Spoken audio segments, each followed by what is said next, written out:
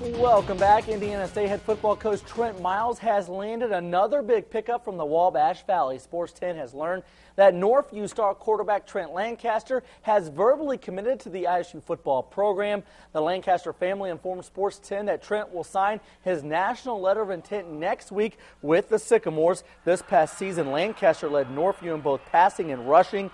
The Northview QB threw for 2,553 yards and 34 touchdowns on the season. He also rushed for 689 yards and 8 scores. Lancaster ranked 9th in the state last year in passing yards per game at just over 232. For his career at Northview, Lancaster ran for 2,405 yards and 30 touchdowns.